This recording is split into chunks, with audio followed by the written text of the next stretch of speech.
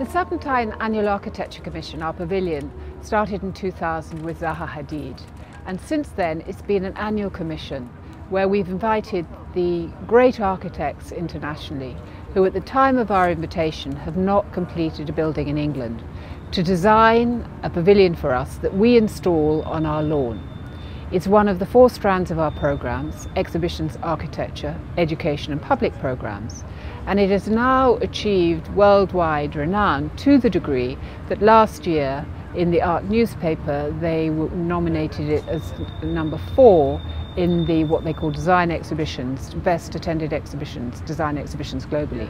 Every summer it's a new Serpentine. We have basically Serpentine 1, which is the Serpentine Gallery all year long, and then we have Serpentine 2, which is our new wing every summer for 100 days. We believe at the Serpentine that the best way to exhibit architecture and actually contribute to the debate of architecture is to offer the opportunity and possibility to experience architecture firsthand. Each summer, this is a new situation. It's almost like a second Serpentine, one can say. We can really mix the disciplines and bring things together which maybe otherwise would not come together. To the front, please.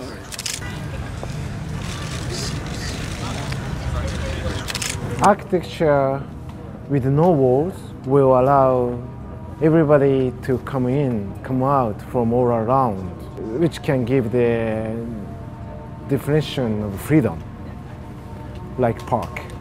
This is one thing that we wanted to achieve. It's very honored for us to be a part of this continuity, and maybe also this continuity make some big power to I hope that to the architecture history. It is something of a sort of heroic endeavour, I would say, on everybody's part. And every year we learn a huge amount from the undertaking. Before the ground was broken, it was just a serpentine lawn. So there's absolutely nothing but a lawn with a gravel path going through. The initial part of it, we obviously put the hoarding round and prepare it, set it up as a site. We started by doing the reduced dig so we could get the slab in, which makes up the floor, and get the foundation in the beautiful curved shape you can see, which isn't the sort of average job for a normal groundworking company. The columns and the roof are part of the same sort of erection process.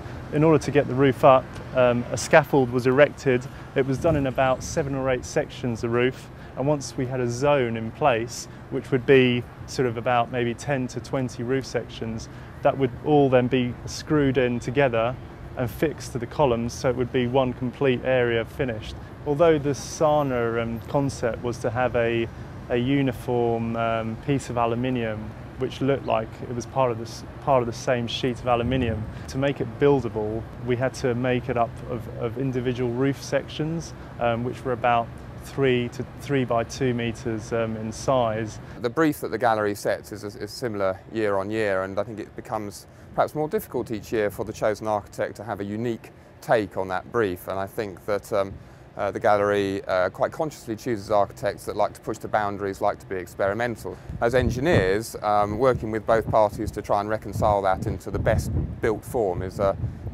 key part of our challenge. I think the buildings are always very interesting because they're a combination of art and architecture and usable structure at the end of the day. And each one has a different twist. The challenge is how do you interpret the brief differently enough to make it interesting year after year after year. And this is a very different interpretation from previous years and has worked stunningly well. Every year that the pavilion is built, it is so new and dynamic and seems to be appropriate for the time. And I would say, this year in particular with the architects that they've chosen and the space that they've designed, it's so wonderfully fresh and open to the elements and light. So there were wonderful qualities about last year's pavilion. I think for the times, this year's pavilion is going to be pretty extraordinary. Cedric Price always said that the worst thing about art institutions or institutions at large is that they think they're going to last forever. Now, obviously the pavilion is a great invention. It's obviously the architecture commission. It is about architecture, but it's much more than that. It is also an invention basically of a model how a 21st century institution can produce in a dynamic way.